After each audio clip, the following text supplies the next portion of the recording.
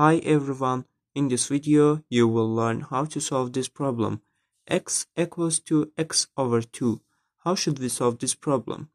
Firstly, if we move to the other side of our equation x over 2, x minus x over 2 equals to 0, and x minus x over 2 equals to x over 2 equals to 0.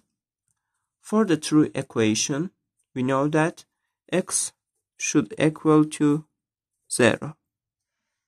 And let's check it. 0 should equal to 0 over 2. We know that 0 over 2 equals to 0 and 0 equals to 0. This is true. Thanks for watching. Don't forget to subscribe my channel and thumbs up my video.